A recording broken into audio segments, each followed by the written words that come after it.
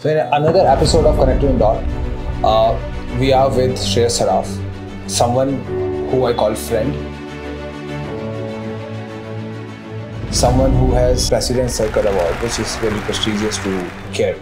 Today, Shreyas Saraf is not in India, he is in Doha, Qatar.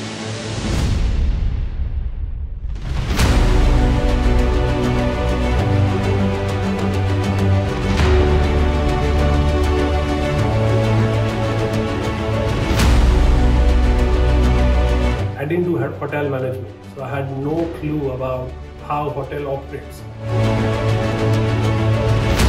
Here, you will learn enormously. Why? Because, for example, I'm right now at Banyan Tree Doha. We are 53 nationalities working in the same hotel. I would say don't just settle down, always step out of the comfort zone.